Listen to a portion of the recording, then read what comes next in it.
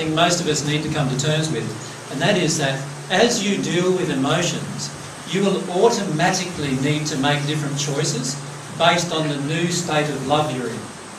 So once you get into a newer state of love, or a greater state of love for yourself, love for others and love for God, you will actually make different choices. And you need to be prepared for that. Most people, I find, once they get on this path, they have this viewpoint of, oh, all right then, all I need to do is feel my emotions and everything will change around me and I won't have to do a thing. But that's not true either. Because most of your emotions, if you're thinking that way, are about you not wanting to do a thing and wanting everything to change around you, which is not the way God made this system of his, right? What he made it is so that you become a self-realised being connected to God, able to control, able to create anything you desire, which will mean in the end that you will actually choose to do things very differently. Having said that, if the person notices that self-realisation, then they change themselves. But also, those that are around them will have that reflection. Can they not change to bring that situation back where they're then in harmony? Yes, but it's highly unlikely. If you expect that to happen, it's highly unlikely it will happen. The reason why is because if we're expecting things of other people, then obviously you know, there's a problem or a feeling inside of ourselves that needs to be released. But you are right in the sense that if I change my stuff inside of me, the people around me will begin to change as well. Now, some will change in a negative way, in other ways that they will condemn me. Others will change in a positive way in that they choose to follow the same kind of path. But either way, there will be changes around me automatically. So you will find that you'll get to points, for example, you might be living in a relationship even, and then all of a sudden you get to the point where you're feeling, well, no, this relationship is not in harmony with love of myself. Or you realise that you're in the relationship for security and not for love. Right? Or you might realise lots of different truths about yourself in this process, and then you will need to act upon them. Because if you choose to not act upon them, you are in fact in a place of fear that needs to be confronted. Can everyone see that? So you will need to act differently on this path as you progress. It will be an automatic process though, where you realise, I can't stay here anymore. So for example, with the thing you mentioned earlier about the job, the truth is up to that point where he said there's no more work for you, you were actually working in a job you didn't want anyway, right? And you weren't being truthful about that and creating something different. And this is what we often do. We often don't create something different because we're in a place of fear rather than in a place of love. And these are all lessons of love that we need to learn through this process. Right, now, I just want to talk about the falling off. How many of you feel absolutely petrified, by the way, to do that? Can you just, quite a number, and I understand. I've had that same feeling. Your life will completely change when you do that. And it will change so rapidly that intellectually you will not be able to keep up with it. And you can see if I'm in my mind and I'm intellectually not being able to keep up with changes, then I'm going to want to get back onto this terra firma place, aren't I, again? Can you see that? So you'll be in this place where you'll be quite terrified. Now the key is to shorten that place to be as short a period as possible. Right? The longer you make that place where you're standing on the edge, the harder it gets. Can you understand why? Because the fear is building, the terror is building. Can you see what you're doing? Living in the terror, living in the fear of going further, and you're not choosing to fall off into full reliance, into full trust in God. So my suggestion is to try to keep that place as short as you possibly can. Now, how do you do that? The first thing you do is pray like you've never prayed before. Remember, when I talk about prayer, I'm talking about having a longing in your heart for God, and in particular for God's love to enter you. So When I say pray, I'm saying talk to God about these feelings you have of fear and terror. Face them. Don't run away from them. Face them. Be honest about them. What am I afraid of? I'm afraid of losing all my friends. And then you see others that have fallen off and they have lost all their friends. So it seems valid, doesn't it? That fear. All right.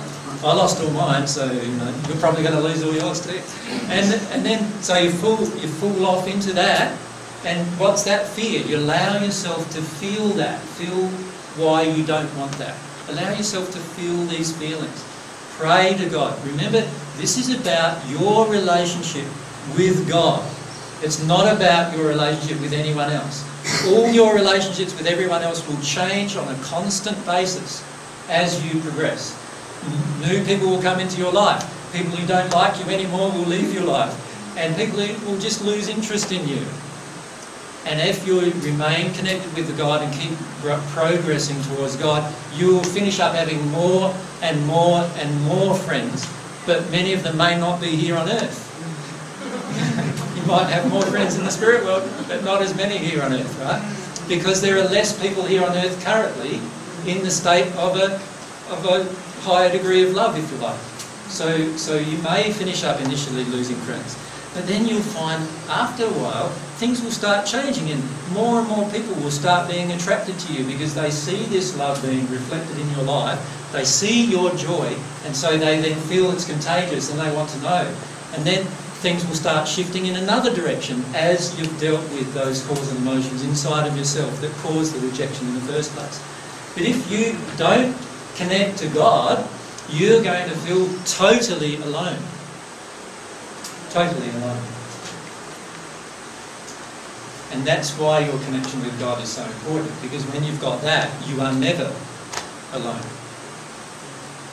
Right? And this is the area where your connection with God is going to be tested. And when I say tested, what I mean is that you're going to have to put your full reliance in God to get beyond that point. And every one of you will face that point. Every single one. Some of you may have felt like you've already faced that point.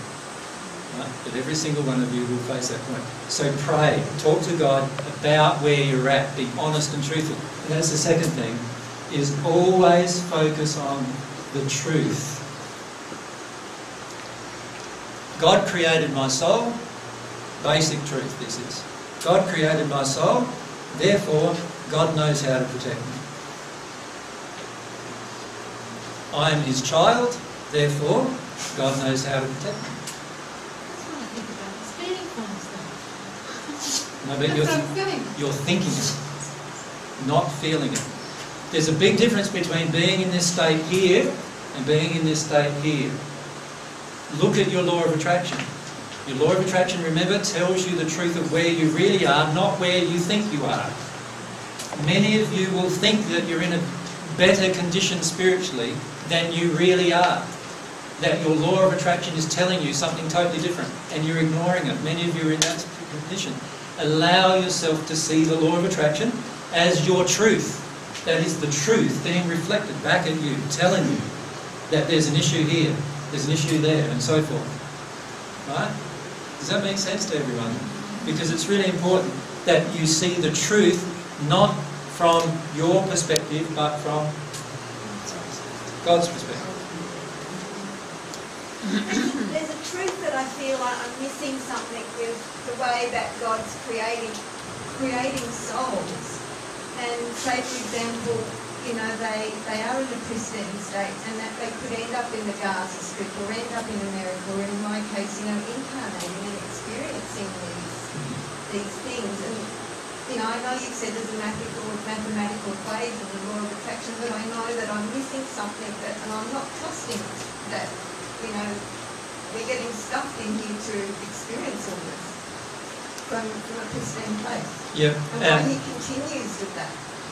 Or is that, then I sort of come to the point, well, it's all free will, but I know I'm missing something. Yeah, the issue you haven't faced yet emotionally is that man has created this environment, not God.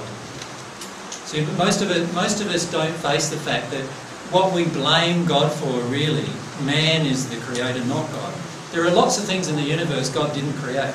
And one of them is like wars. God doesn't create them. Man creates them by their choices. Right? God created the potentiality of them existing, that's all, by giving man free will. And there's a soul feeling that you need to connect with about that. So there's a feeling inside of you towards God that God shouldn't have done that. And that's, so go into that emotion. Allow yourself to feel about that. Get enraged with God if you need to. Get out in the punching bag and yell and scream and swear at God about Him creating this system. But in the end, when you release that emotion, you have a realisation. And that realisation will be that actually man created this system, not God. I know I'm missing something there, but I'm not quite getting it there. Yeah. Now, all you need to step off of this is prayer and truth and one other quality, love of yourself. Even a smidge of love of yourself will do it. Why? Because if you really begin to love yourself, what will happen is you will realise that actually what anybody else thinks of you is really immaterial, isn't it? You won't realise it here, because many of you have already told yourself that here. Right? But you'll actually feel it here. You will feel that it doesn't matter anymore what anybody thinks of you. And you'll feel that enough to just fall off the edge into trust of God. And so my suggestion is, and I'm going to finish this discussion now, my suggestion is notice where you are in your own progression, and if you find yourself hitting this edge place where you're getting quite afraid or terrified or so forth, allow yourself to see the truth about what's going on inside of yourself, and allow yourself to focus on the things that are going to help you move through this place, into this place of fully trusting God. When you do that, your emotions after that time will come thick and fast. But you will also have lots of joyful events happen thick and fast. Right? Up until that point, you're going to feel like your life is a nightmare and you feel like you have no joy whatsoever. Yeah? Many of you have felt that already, right? Where you've got to that point where you're feeling like, wow, you know, sure, this feels like it's the truth, but gee whiz, like, you know, can I handle this terrible experience? It's because of the fact that we're releasing the blocks that we're going through that. Once we get to this edge of falling off, you'll get into a place where you have many, many joyful experiences in the process of processing your own emotion. But before that time, most of the time it gets to be a bit nightmarish when it comes to dealing with your emotion. So the reason why I wanted to discuss that with you today was because I wanted to give you forewarning of what will be coming up in your lives if you choose to keep following the path of divine love. And what I'm finding is that many have ran away before I've had the chance to tell them or warn them of what might happen. So what I want to do is allow you to, just inform you that these things will probably happen in your life, and not to become so afraid that you feel like you need to run away, but rather allow yourself to just fall off the edge eventually and work through the emotions that prevent that from occurring.